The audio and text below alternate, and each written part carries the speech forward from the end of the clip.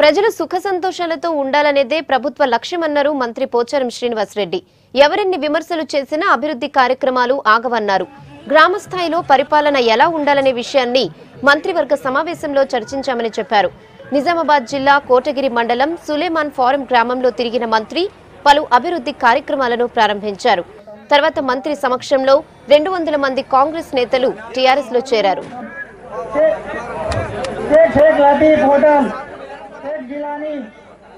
కేసీఆర్ గారి నాయకత్వంలో రాష్ట్రంలో జరుగుతున్నటువంటి అభివృద్ధి సంక్షేమ కార్యక్రమాలను బేరీజు వేసుకొని ఒక మంచి ప్రభుత్వం పరిపాలన జరుగుతుంది కాబట్టి మేము కూడా ఈ పరిపాలనలో భాగస్వాములు అవుతామని ఒక మంచి సంకల్పంతో ఈరోజు టీఆర్ఎస్ పార్టీ చేరారు.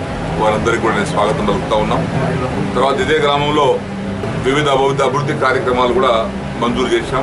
ఎన్ఆర్జీఎస్ కింద కానీ, ఎస్డిఎఫ్ ఫండ్ కింద కానీ, ఎంఆర్ఆర్ కానీ, మిషన్ భగీరథ పనులు కానీ, ఇవన్నీ పనులు కూడా ఈరోజు కొన్ని ప్రారంభోత్సవం చేసుకున్నాం.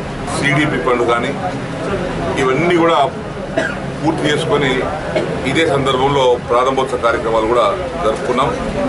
ఎవరు ఎంతమంది తిట్టినా విమర్శించినా వాటి గురించి పట్టించుకోము. మా చూపంతా మంచి పని చేయడానికి, ఈ రాష్ట్రాన్ని అభివృద్ధి చేయడానికి, పేదల సంక్షేమం గురించి మాత్రమే ఆలోచన చేసుకుంటూ ముందుకెళ్తుంటాం.